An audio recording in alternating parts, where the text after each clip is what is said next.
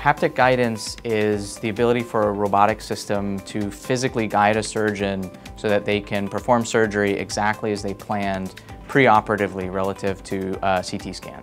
It's a feel thing. If you are going in the right direction, it's easy to go that way. If you're going in the wrong direction, there's a little bit of resistance, and you can feel the difference between going those ways. Haptics is always helping the surgeon to know where he's at.